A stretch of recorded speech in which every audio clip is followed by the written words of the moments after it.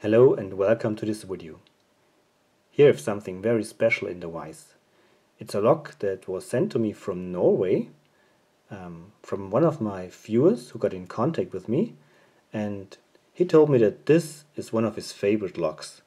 And we made a little trade, so he sent this lock to me and I sent him a Burgwächter Gamma so that every one of us can have some fun.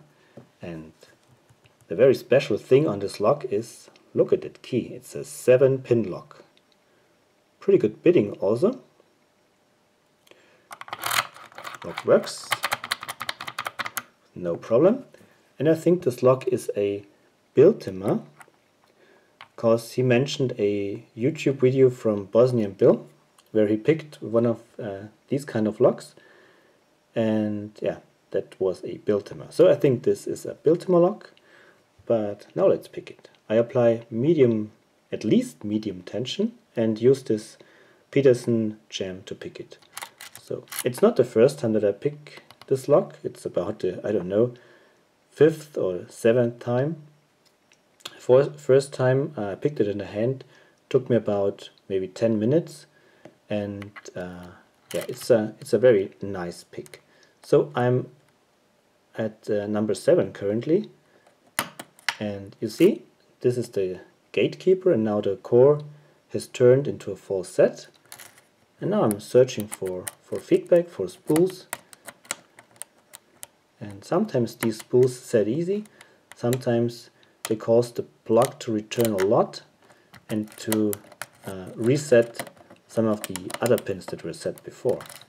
And then you have to play with the tension, try to set the other pins again. And sometimes I think also I overset the spools when I push it too hard, and then I have to jiggle a little bit. So it's a nice play on this lock. Really enjoyable play. Ha! And it's open. Yep. Sometimes it's quick, sometimes it takes a little bit longer, but very enjoyable, as I said. Picking it the other way around is a little bit more difficult. Not too much, but a little bit. So I need to change the tripod configuration. Like so. So now let's cut it.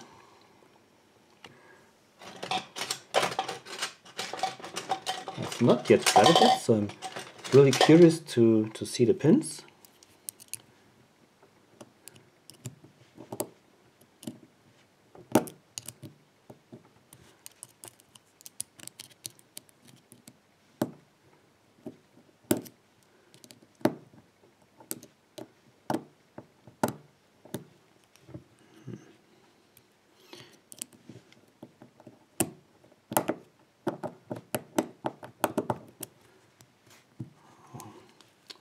Poor clip is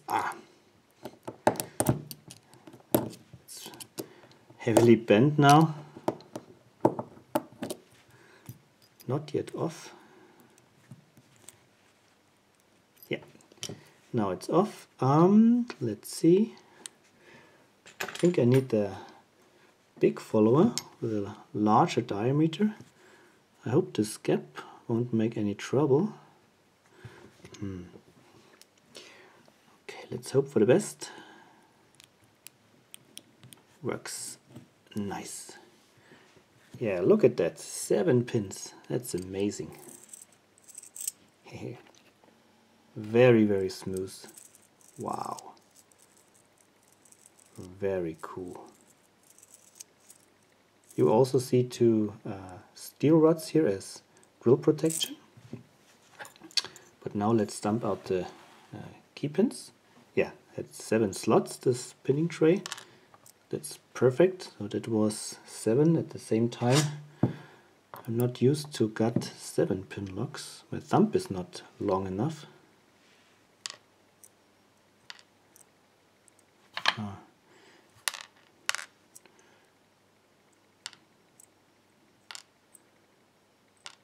Okay, these are all standard key pins. Very well made, pretty pins, shiny, smooth, Very, very nice. Alright, now let's check the drivers.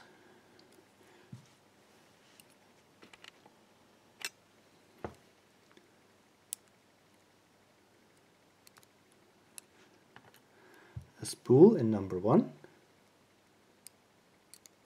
Wow. Cool multi-spool in number 2.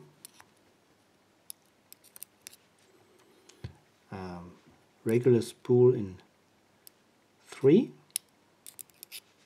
Another cool multi spool in 4.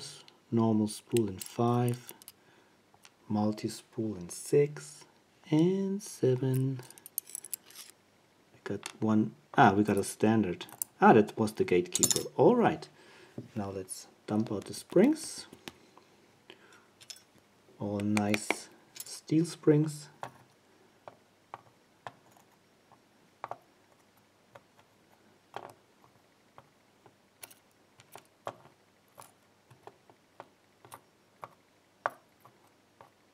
Okay. Just the camera that you can have a nice view to the pins. So